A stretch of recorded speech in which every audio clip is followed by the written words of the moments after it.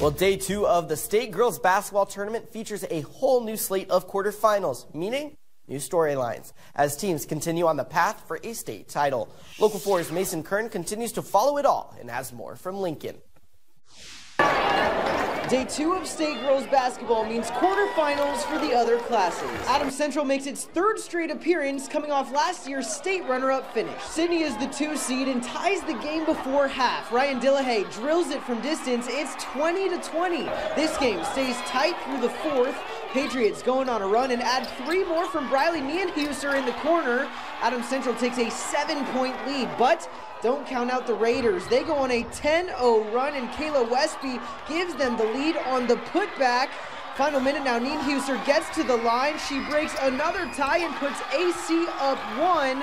But enter Carson Lealing off the inbound. Lealing fires the 3, and that's your game winner. Sydney avoids the upset 40-38, while the Patriots suffer their first loss in the first round of state since 2019. Heartbreak for the Patriots, but we have a guaranteed local state semifinalist in Class D1. O'Neill St. Mary's has been here before. This marks their 3rd straight appearance at the state tournament, and they draw a familiar foe today.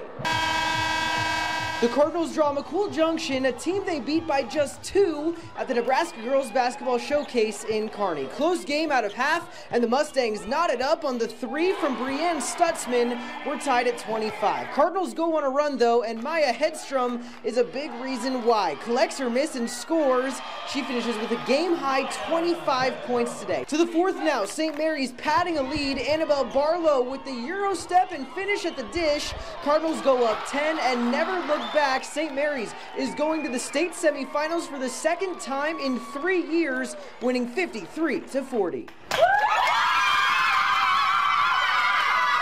This was our goal, to make it past and then focus on the next game, so I'm really happy for all of us. We actually faced McCool Junction earlier in the season, so we knew we could beat them. We just wanted to beat them bigger, and that gave us a lot more confidence. Minden makes the state tournament for the first time since 2015. The Whippets coming off a state volleyball championship, trying to upset undefeated Bridgeport. Maddie Camry going to work in the 1st and opens up the scoring. She finishes with 12 today, but Bella Schluterbusch has the quick answer. The 3 goes, and it's a 1-point game. This is a game of runs, though, with Bridgeport leading later. Mila Emery with the and 1 in the 2nd half to close the gap. She scores a team-high 20 today, but the Bulldogs stay unbeaten and take it 65-57. More coverage of the night games to come, but for now, reporting in Lincoln, Mason Kern, Local 4 Sports.